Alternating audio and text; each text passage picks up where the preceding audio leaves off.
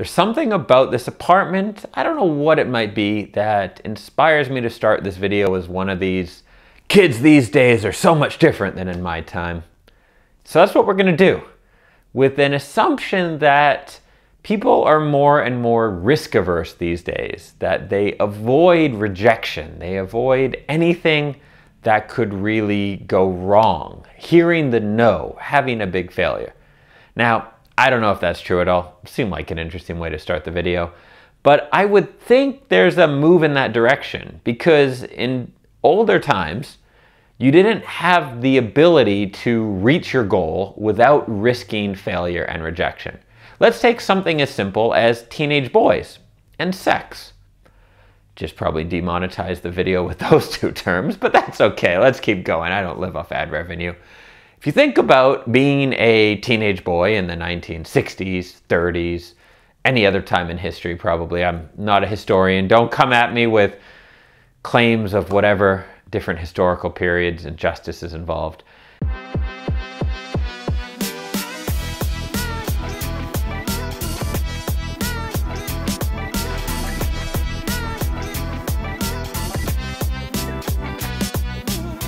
But if you think generally back in the day, if you wanted to not die a virgin and to even just see a breast, you would be required to risk rejection and to talk to someone who could break your heart.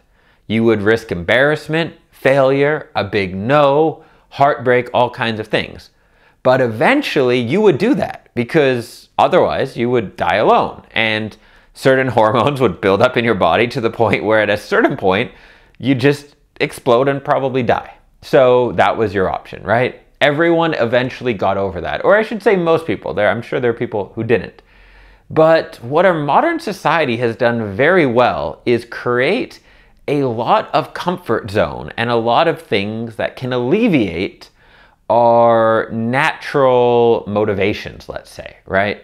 When it comes to love, romance, dating, I mean, the obvious one is pornography, but of course, online dating is also totally moving in that direction of minimizing rejection.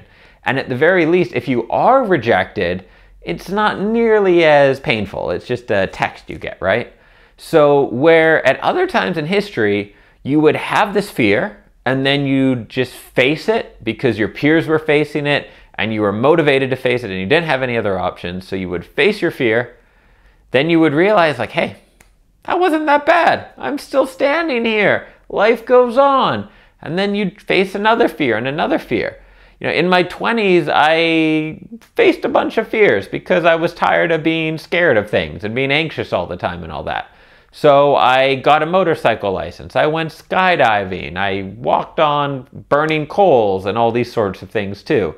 And what it did is it trained my unconscious that, hey, I'm scared of this thing, but then I do it and then I'm still alive. So in the future, when I was scared of something, I was more likely to do it.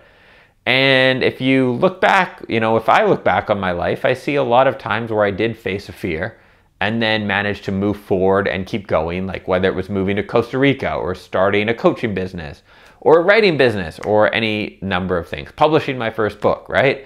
I'm pretty convinced that if I hadn't taken on some obvious physical fears first and trained myself that, hey, that's not so bad, you'll go on to live another day, that I may not have been able to take on some of those bigger, more psychological fears.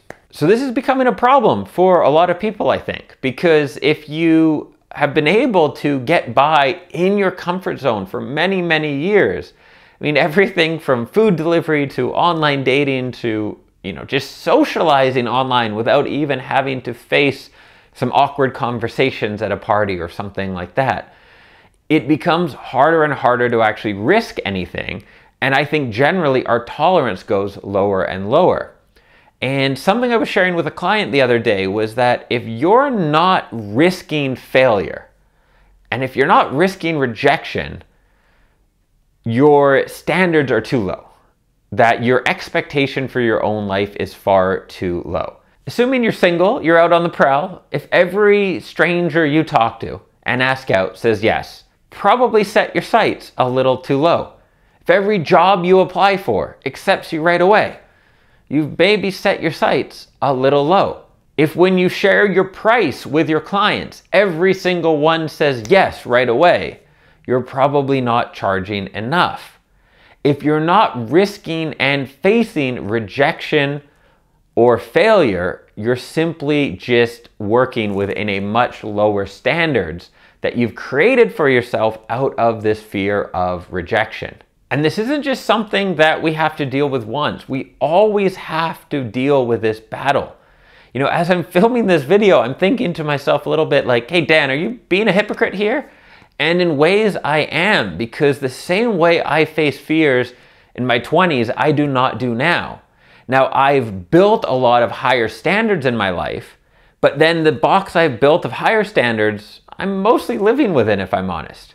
And it makes me think, and I think this is true for most of us, wherever we end up becomes comfortable until we push through to that next level, until we force ourselves to do something new. It's just human nature is we want to be comfortable. We don't want to be rejected. We don't want to fail, of course, right? These seem on the surface like really bad things, and they're wired into us as things that we do want to avoid. So wherever you are in life, whether you're 20 and just starting out, or whether you're in your 40s or 50s, your tendency is going to be to avoid failure and to avoid rejection. And what I would suggest doing is going out of your way to find opportunities to find rejection, to find some failure. Now, maybe you don't want to mix this up in your business, right? Maybe your business is running really smooth and you're like, why would I just potentially risk everything? Cool. Why don't you try stand-up comedy, improv acting, take a painting class, try something new that risk looking stupid, that risk you being the worst in the class or facing some kind of failure. This is a muscle like so many things. How you act in one area of your life is how you're going to act in other areas. So if right now you're never facing rejection, you're never very afraid anymore, then find somewhere that you can be afraid and then power through that and see, hey, that doesn't hurt me. And what you'll probably find is that in other areas of your life, you start to be a lot more open to other possibilities and bigger challenges.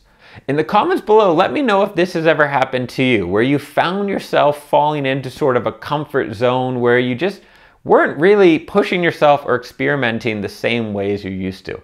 Let me know that in the comments below. If you are new to the channel, my name is Dan. This is Dreams Around the World. I publish new videos every week, helping you become the best version of yourself and create the most awesome life possible for you and those you love. So hit the subscribe button, the bell, that whole jazz, and I will catch you in the next video soon. One last thing, if you're an ENFP who loves being told how absolutely awesome you are and why you are the best in the world, well, head over to dreamsaroundtheworld.com/ENFP training, and you can get my free training series for ENFPs, where the first email is a pep talk. You'll see the subject line in your inbox, ENFPs are awesome.